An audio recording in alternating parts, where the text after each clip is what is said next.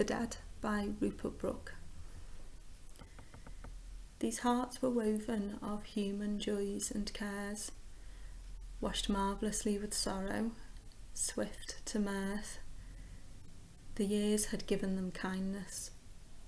Dawn was theirs, and sunset, and the colours of the earth.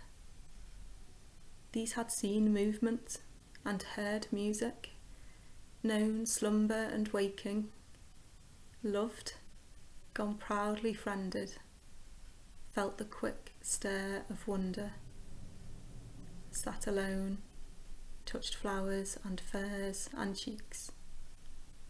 All this is ended. There are waters blown by changing winds to laughter and lit by the rich skies all day.